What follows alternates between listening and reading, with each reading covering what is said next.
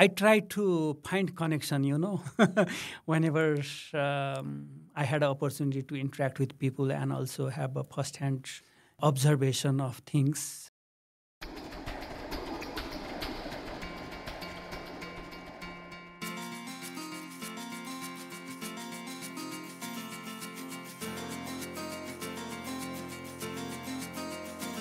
Hi everyone, this is Marty.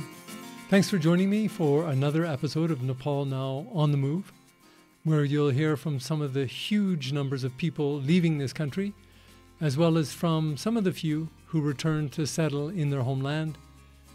Once in a while, we'll invite an official or expert to help us understand these migrations. From Kathmandu to Kabul is not really that far in this era of daily intercontinental flights.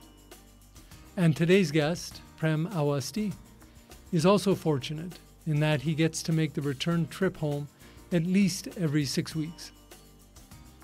But still, he already feels that less than a year after migrating to work abroad, his roots in his homeland are somehow shallower. If you missed it, Prem was the first ever guest of the show after we relaunched earlier this year to focus solely on migration and Nepal. In that chat, he told us about his early life in Doti district in Nepal's far west region. When he spoke, you could hear his deep attachment to that place.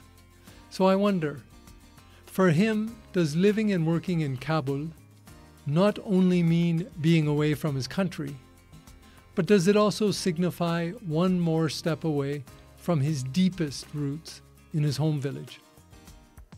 In our latest chat, which we recorded at Himal Media in Patan Dhoka, we also discuss if Prem has become comfortable in his new, less visible role in a much larger team that he's taken on in Afghanistan. His tasks there are much different than during the nearly 2 decades that he worked on the front lines of humanitarian assistance for the UN in Nepal. Finally, Prem has some thoughts for others who might be contemplating a similar move. Now, please listen to my chat with Prem Awasthi. Prem Awasthi, welcome again to Nepal Now on the Move podcast. Thank you, Marty. Good to be back. Good to see you again after 8 months, roughly. Yeah, indeed, 8 months. Okay. And thanks for hosting me again. My pleasure. I'm eager to hear about your life and what's been happening. And the first thing I wanted to ask you about is you've been back in Nepal now for a few days or almost a week. And I'm curious about what you really miss. Like, I know you do these trips fairly regularly. What are the things that you really look forward to, other than the people, your family, obviously? Like, do you come back and think, I have to have momo, or I have to go to Shivapuri and hiking, or what are the things that you want to do first?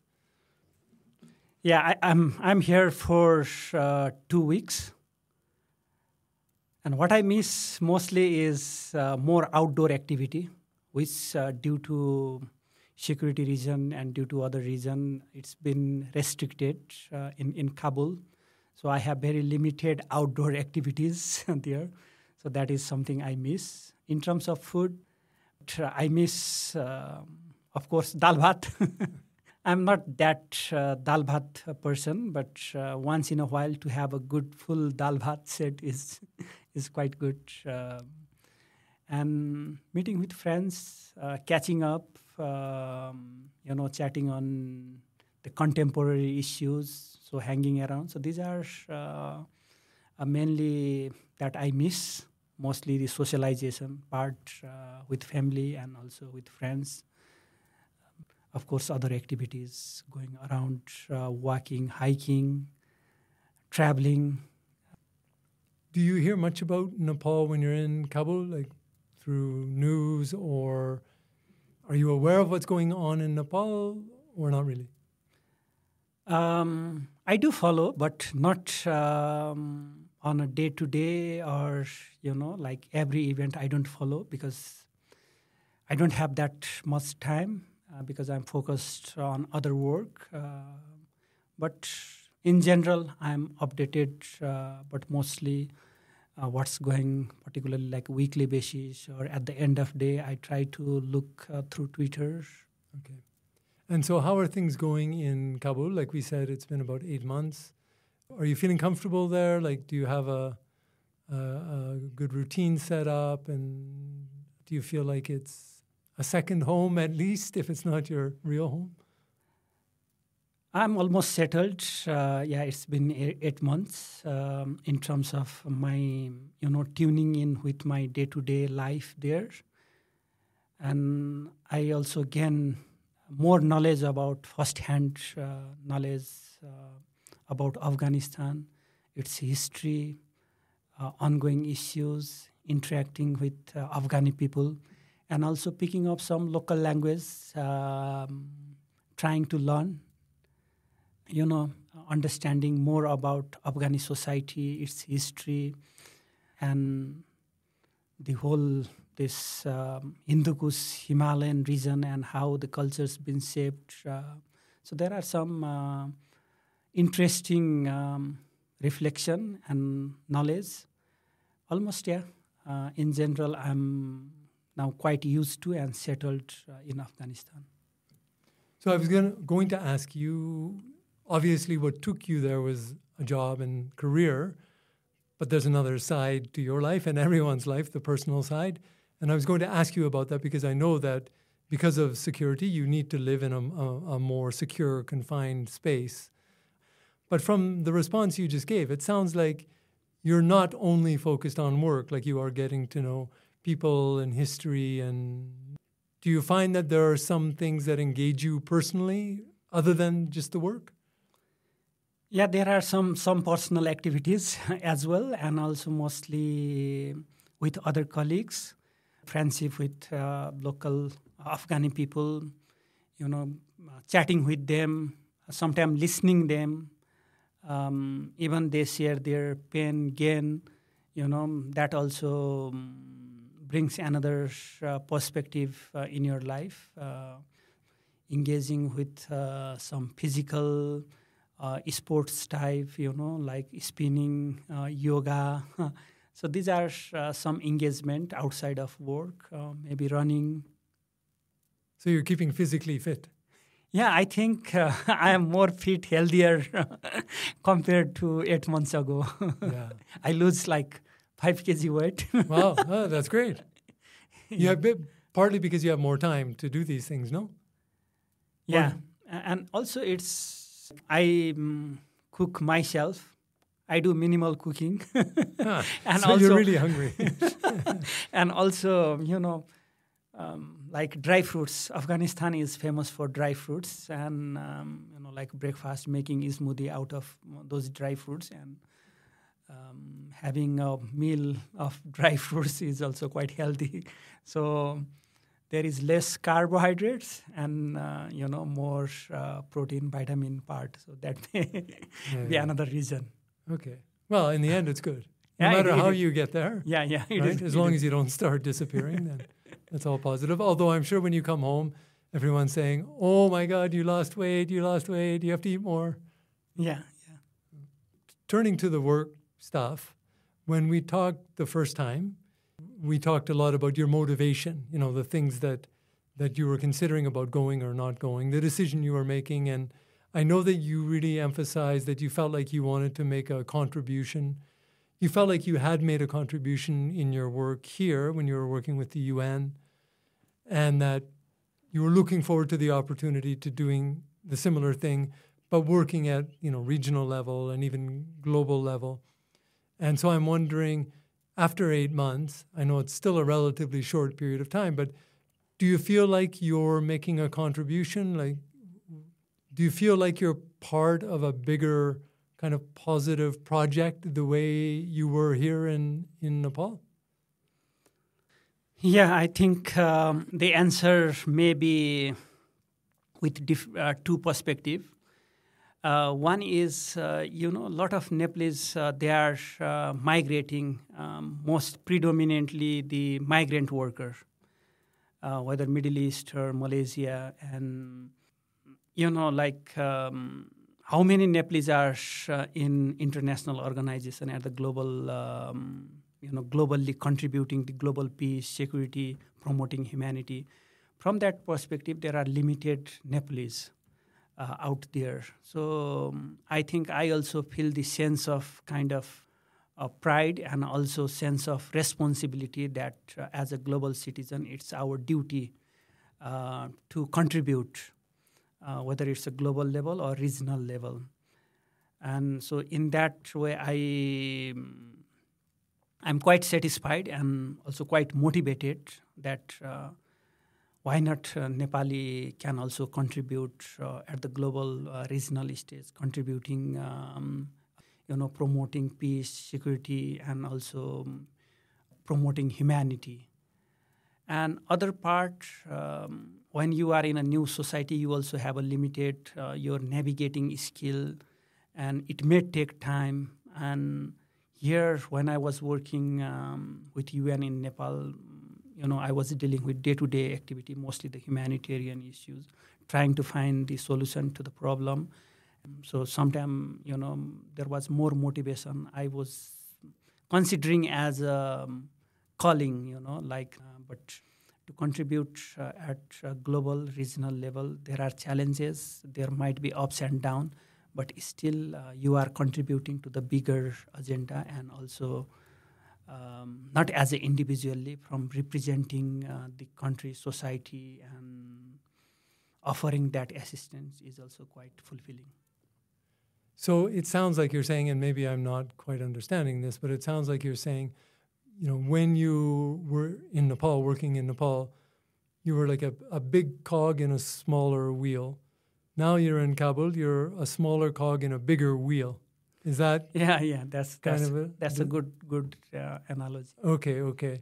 And are you happy being a smaller cog in a bigger wheel, or do you think that at some point you would need to become a bigger cog in that Afghan wheel? Because there are different roles in a way. Like I know you understand that this role is different, and so your own personal situation and work will be different. But that doesn't mean that you enjoy it as much, right? So you might enjoy one style more than the other. And from the little I know about your work here, you were very much a hands-on kind of person who had so many contacts. Yeah. And you were able to go out and, like you say, deal with things very directly. Yeah. And in Kabul, it sounds like it's quite different. Your role is more indirect. Yeah. Helping to keep something going. Yeah. Do you think you can get comfortable in the new role?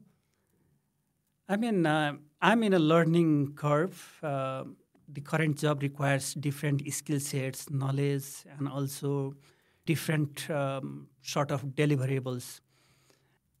I mean, one thing at a time. I mean, as I said, I'm in a learning curve, and I will slowly catch up. Compared to my previous job here, in my own society, in my own country, I have a good connection with, different national actors, local actors, leaders, international community, from senior level to, common people. So which has its own beauty, to be connected. So I'm not looking like a same kind of profile as I move on with my current job. But within a rank and file, within that system, definitely I have my own goals, vision, how I move forward. But certainly at the global stage, learning more diplomacy, learning more skills, more connecting with different societies and different cultures that I'm learning. And I'm sure that I won't have the same visibility as I used to have here in Nepal. Yeah. You strike me as very patient. I remember thinking about this before. You're someone who's very patient, and you know where you want to go, and you're willing to take the time to get there. I'm not sure I'm that patient, actually. I'm not saying it's wrong or anything, but I appreciate that you really seem to have thought it through and see the steps and are willing to take the steps as they come.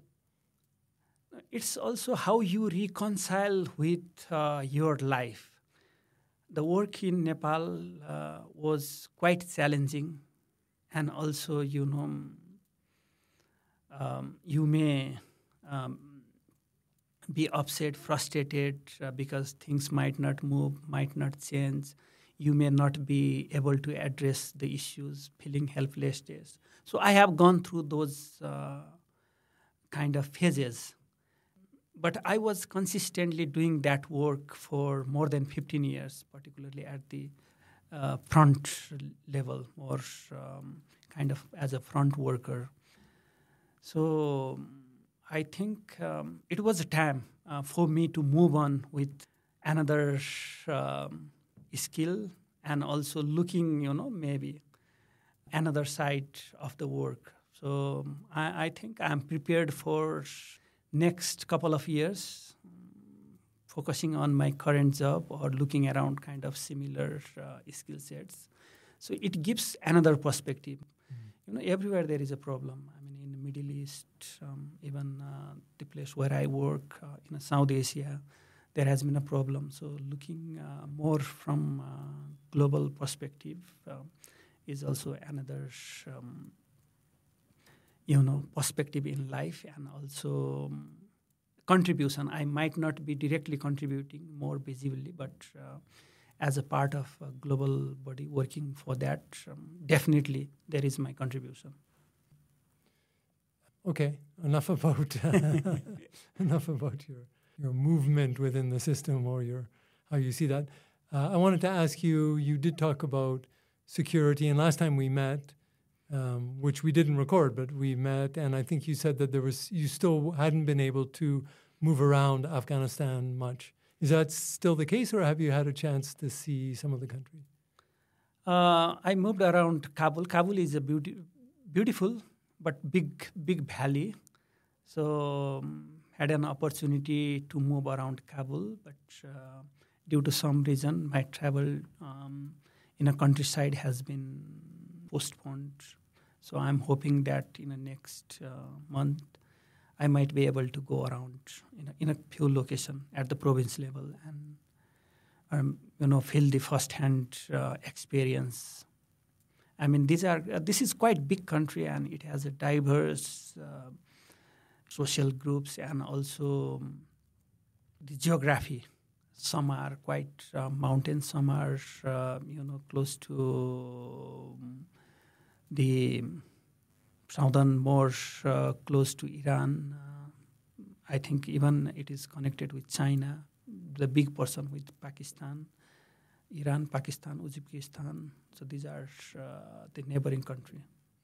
We were talking a bit before we started about weather, rainfall, and the effects on the countryside if it rains heavily, possibility of landslides from these extreme weather events. The same thing obviously is happening in Nepal now during the monsoon. I know you said you haven't been out much, but do you see many parallels between Nepal and Afghanistan, not only physically, but also in terms of the people and socio-economically? When you are doing your work on Afghanistan, do you think a lot about Nepal and compare them? Yeah, I try to find connection, whenever I had an opportunity to interact with people and also have a first-hand, observation of things. So it's a mountainous country, and Nepal also has a huge portion of mountain part, though it has a plain, but mostly portrayed as a mountainous country. The weather pattern, unfortunately, is impacting. The extreme events are happening. Last month, there was a big flooding, lightning, and certain parts get heavily devastated. It used to be a rainfall shadow area, so the soil is more porous. It's like a Manang Mustang here in Nepal, so similar type of geography and the soil condition. In terms of cultures, people, there is a connection. Particularly, there are certain areas, the mountain, real mountain community. So like a tea, there is a special mountain tea here in Nepal. So similar tea you can find in Afghanistan, particularly among the mountainous community. The sheep herders you may find. And actually Afghanistan is quite rich in different kind of herbs, high value agriculture product, which Nepal also has. And yeah, there are also like some connection with food. And the dumplings, there are different types of dumplings they have. It's similar to momos here in Nepal. Everyone's favorite food. Everyone's favorite food. And yeah, they have also culture of dal, but their cooking is quite different. We have more soup-style dal. And Afghani dal is, you can eat it. It could be like a staple. So these are connections. And also with clothings, yeah, I mean, how you see things, if you see like from connecting perspective, you can connect things. When you try to divide, then, you may not see similarities. But I see a lot of similarities in terms of pattern and how family interact, the family values is also quite similar. It's more joint family and very much interdependence part within a family. So these are quite connecting things. I think you said to me last time that you come back every 4 to 6 weeks, roughly. Yes. Which on one hand seems fairly often, especially compared to some people who go overseas to work and don't make it back, once a year or once every 2 years, whatever. But I'm wondering, do you find it difficult to be away even for a relatively short period of time? Like, do you feel like you're missing things with your family, or you're able to quickly kind of jump in and catch up? It's difficult. Psychologically, you are traveling, you are on the move. So there is kind of this psychological element, being far away, being migrated. So I think your roots are getting more shallow. So that kind of psychology thing impacts you one way or other. I mean, compared to like those who migrate for quite long, for months, for years, 6 months or 2-3 years. So I have a luxury of coming back every 6 weeks at least. 4 to 6 weeks, just to reconnecting with family, friends. But still, there is this psychological kind of impact. At least your roots are getting shallow in your on soil. Yeah, that's an interesting way to put it. I was just talking to someone about this today, actually. We were talking about the fact that from his perspective, many Nepalis, when they leave the country, and these are more kind of professional people who relocate, soon after they arrive, they spend a lot of time talking about how bad things were in Nepal or whatever their home country is. But over the years, they get more nostalgic. And then when they get close to retirement age, then they keep saying, well, I need to go back home and be back in my home soil and, smell the air or whatever of my home country. And I think it's true of a lot of people. Even, when I travel to Western countries where you don't see chaos in a street so living there like for more than a week, then you feel homesick, like streets are empty, Even in the United States, in countrysides where there is fairly less population, you don't see people, then you feel homesick, not seeing people, not confronting with any chaos. So we've been grown up. It's part of like our life here. My wife says exactly the same thing. When we lived in other places, fairly big cities, for her it's still too quiet because Kathmandu, there is just that, that mix of so many things happening simultaneously that you don't get so much in Western cities. And like you say, sometimes it's chaotic and there are so many things coming at you from every possible direction. And, when I try to keep up with what's happening in Afghanistan, like so many other places, and one of the news points that you hear about fairly regularly is how the treatment of women and girls under the Taliban. And obviously, it's a very difficult situation, and from what I can tell, it's not getting any better in terms of women's access to society and culture outside of the private house. And I know that you have daughters, and you're obviously married. And is this an issue that you think about? I'm not quite sure how to put this, but because of that. Yeah. No, I can relate with me that context because I have two daughters.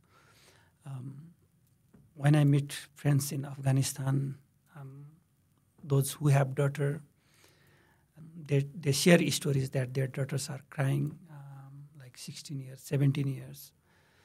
They are not going to schools. So,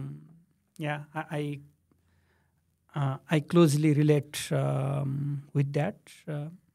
It's unfortunate how women, girls, they have a limited opportunities and all their rights been curtailed. It's heartbreaking to hear all those stories. Yeah, I guess that's when you're thinking about the work you're doing there and making a contribution, this could be like a motivating factor, something that your work ideally will help to improve the situation. I'm not trying to get you to make a political statement. I'm just saying if you try to imagine your work concretely. Yeah, no, definitely. I mean, the society is governed with division of labor. Someone has to do the work, and I have opportunity to work on that country where there is a crisis. So definitely, it's though I am not directly contributing, but as I'm working there, so there is some contribution from my end. Okay, so this is my last question, and it's a bit of a cliche question, but I'll ask anyway. So through all of these 8 months in Kabul and traveling back and forth and then being home for these short breaks, what is one or two lessons? I hesitate to use the word lessons, but what do you think are things that you've discovered, either about yourself or about Afghanistan or about the UN, working in the UN? Are there things that have kind of resonated with you in this time? Yeah, it's quite a reflective question.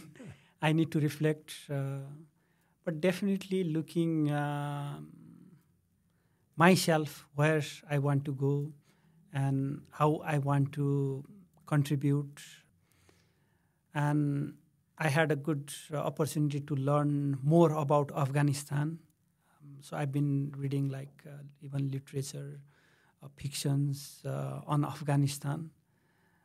It's really interesting to know that. And once Afghanistan used to be like a hippie's trail, how whole things has gone, badly. This is, again, heartbreaking story. From, societal, political also, there has been quite reflection, how this left, right, left, things evolves over the time. So that is also another kind of things for wondering, pondering, thinking for me. Not exact reflection, I had any conclusion, but something to think through. Yeah, on the migration also, how the movement is shaping the whole world and how it will evolve, something to think about. Even there is a global crisis, whether it's the Middle East or, economic or different crises posed by the climate change. So, it has given me an opportunity to think through and reflect and also looking from more macro perspective, more, from the global side. So these are some immediate reflection, but I'm hoping that there will be something more concrete that I would be able to share with you. Okay, well, we'll keep talking. And sorry, one more question. There will be other people following you out of Nepal, going to work for a big organization, not necessarily the UN, but something like that. After your 8 months, what advice would you give people who are doing a similar sort of thing as you? I think, first, if there is an aspiration, if someone aspires to work internationally as a professional, it requires some preparation, mentally, perhaps more than other thing, and also looking into the skill sets, what skill sets might be used, and also in which culture context that the job will require. And most important is embracing the diversity, ready to be work in other culture context. So definitely if you have a passion to work abroad internationally, of course, you will bring that ingredient. If you aspire, even you don't have a passion, but you have to make a passion working internationally, embracing global values, diversity, and being open-minded in terms of learning and understanding other culture. So this kind of attitude will help one to definitely speed up. I know I said that. That was please. Do you feel like you were prepared when you went in all those ways? Yeah, I was putting effort. So it was not like, bang. I was applying and I was reading. I was preparing myself. It was like a quite long thinking and working. Yeah, I had put good effort. Okay. Well, I think that goes back to what I was saying about you before, how patient you are and how you plan things ahead. So it sounds like in this case it was very beneficial that you have that personal trait, I think. Yeah, I think so. I haven't actually reflected. Perhaps, I can get more inspiration from this chat to reflect more on my journey, how I came this point. Okay. Well, I'm very happy if you're getting inspired by our chat today. So thank you again for doing this. I really appreciate you taking the time in your limited time that you have here back in Kathmandu. And hopefully we get to chat again one day. Thank you, Marty, and having me again. And I really appreciate you taking time and giving me an opportunity. Thanks again to Prem Awasthi for chatting with me today. I'm happy to say that in more than 4 years, he's our first return guest on the show. Let us know what you thought. You can text Nepal Now by clicking on the link at the top of the notes to this or any episode. You can also email me at nepalnowpod@gmail.com or leave a comment on any of our social channels. We're at Nepal Now Pod.